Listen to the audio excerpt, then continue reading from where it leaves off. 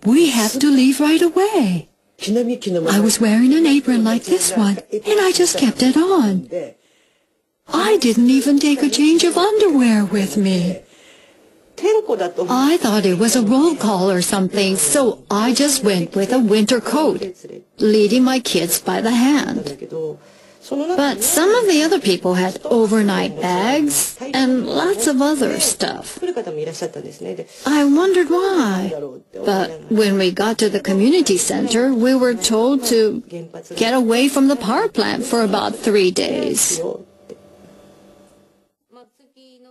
One of the evacuees was Munehiro Ishida, who had left the plant right after the earthquake. He began preparations to evacuate with his wife and 3 children. To be honest, I thought it was just a precaution. I didn't think there was going to be an explosion or that we were in danger. I thought we were evacuating just in case. They were talking on the TV about how they were going to vent the reactor, and I knew that some radiation would be released, but I thought they were just venting to relieve the pressure, that's all. So I figured they wanted us to evacuate temporarily because there was going to be some radiation released. That's how I interpreted it. We thought we'd be able to return home after 2 or 3 days. We figured it was just a precaution and that we'd be home again in a few days at most. We sort of expected that we'd get some kind of food rations during the evacuation too. It didn't seem that serious to us. Because most people were not given any information, they had no sense of crisis about the power plant. With no clear idea of the actual circumstances, 11,000 people left their town behind. At 2:30 that afternoon, news reached the seismic isolation building that Unit 1 had been successfully vented. Everyone thought that the worst was over. It was then that Takashi, who was on standby, was overwhelmed by a huge booming sound. There was a hydrogen explosion at Unit 1. The ground shook violently, rocking the seismic isolation building. There was this big boom. It was like the ground was trembling, and there was a really horrible noise. Of course, that made us worried. So we went to the main room to see what was going on.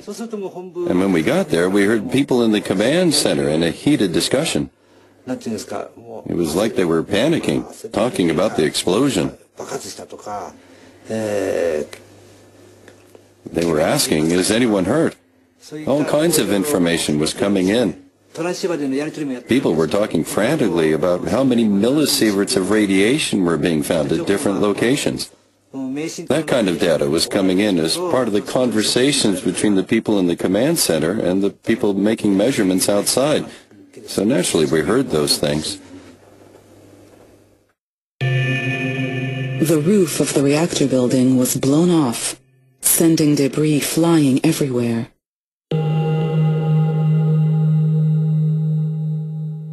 The force of the explosion destroyed the buildings around the seismic isolation building and injured people. Radiation levels at the plant shot up as high as 230.8 microsieverts per hour. People exposed at that level received the maximum annual dose of radiation for civilians in just over 4 hours. We had worked at the plant, feeling secure in the belief that it was safe. When it exploded, we realized how serious the situation was. Of course, we realized it was serious from the time the reactor was vented, but with the explosion, it became much more urgent. Of course, things were bad in the surrounding area too, but Unit 1 was just down the hill from where we were in the command center. The unit that had just exploded was right there, close by. Naturally, we feared for our own safety.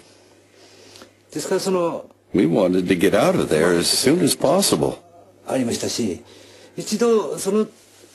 one point, I didn't talk directly to the boss about it, but I asked one of the supervisors if we could leave.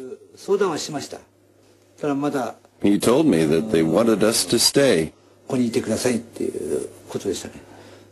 wanted our help if something happened. Meanwhile, local residents fled through the hills to the city of Tamura, about 40 kilometers west of the plant.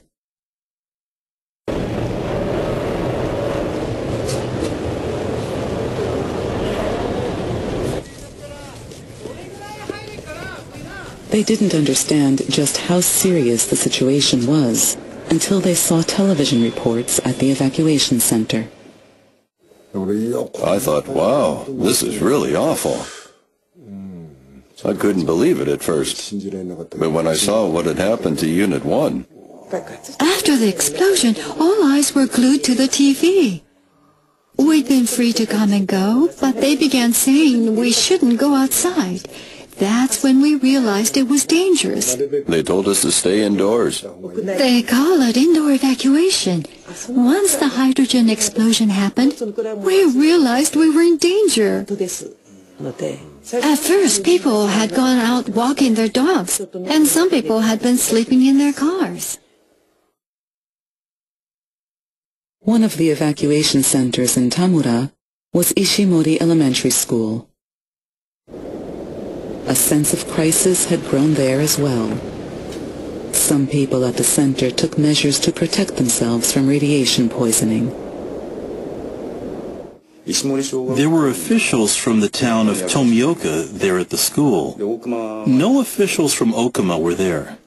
There were 2 Tomioka officials, and they came with some bags and started handing out iodine tablets. They gave us a little instruction pamphlet and told us to read it and to take the pills if it became necessary.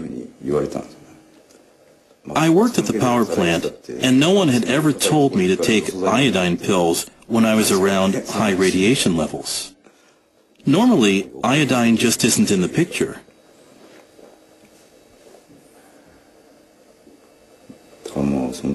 So when they distributed those pills, I knew that things had gotten very dangerous.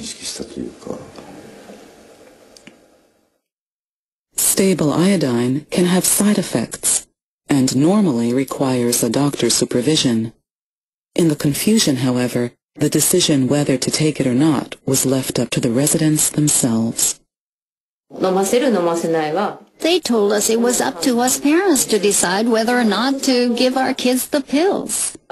They said that there were side effects and that if we decided to give them the pills without a doctor's guidance, we'd bear responsibility ourselves.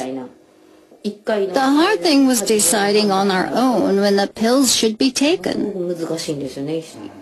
If a doctor gives you direction, you can give the proper doses at the proper times. But we didn't have that kind of medical knowledge. It was very difficult. When should we take them? We kept discussing it.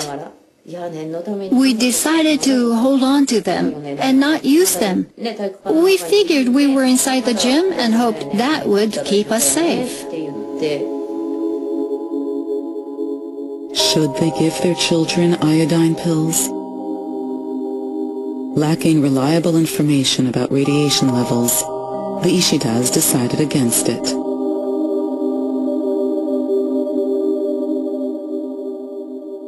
Early in the morning of March 14th, pressure inside the Unit 3 reactor building also reached the limit. Despite the recovery efforts of plant personnel, the worst-case scenario was unfolding. They told us to get ready. We might be next.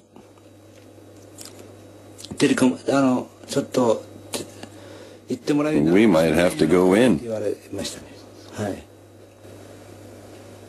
I was scared. I couldn't help but wonder how much radiation I'd be exposed to. I guess that's what frightened me. I wondered how long it would take to do the job. By this time, Units 1 and 3 were being cooled intermittently with seawater. Takashi was ordered to prepare for recovery work. That's when it happened. The second explosion was much louder than the one at Unit 1. Panels fell in the walkway connecting to the administration building. I mean the ceiling panels. They fell down. So I got out of the way. I didn't run away, but I got off to one side. I could see that all the glass was blown out of the administration building. There was a general sense of panic among the people working in the command center. A fire truck couldn't come in close because of all the debris. We just couldn't get anything done easily. With the explosion at Unit 3, following the earlier explosion at Unit 1, the command center fell into chaos. Takashi had no choice but to remain on standby. We were there for the recovery work. I think we all wanted to stabilize the plant. I'm pretty sure everyone felt that way. But at the same time, we wanted to get out of there as fast as we could. We wanted to go home and see the faces of our families and be reassured. That feeling was very strong. I didn't know if I would ever see my family again. I didn't know when I'd be able to see them, when I'd be able to leave the plant. I wished I had left on the 12th, and then on the 13th. I regretted not leaving, even though they told me to stay. News of the second explosion reached the gymnasium in Tamura, where the largest group of evacuees was staying. Takashi's family was among those who heard the news there. They had had no contact with Takashi for 3 days. My main concern is that my husband is apparently still inside the power plant. That's what really worries me. The explosion at Unit 3 was a decisive event for many of the residents. There was panic in the air, as people wondered if they'd ever be able to go home. Things had really gone wrong. A lot of people were saying Okuma was done for. We were feeling angry more than worried. The situation was hopeless. We didn't think we could ever go home. I had no idea what would happen to me, and I cried, although I didn't let myself cry in the gym. At the plant, after the repeated explosions, it was decided to pull out as many people as possible that evening, leaving only essential personnel. The plant manager, Mr. Yoshida himself, came out of the command center and into the corridor. He told us it was okay for us to leave and thanked us for our cooperation. We didn't actually do anything, but that's what he said, so we had permission to go.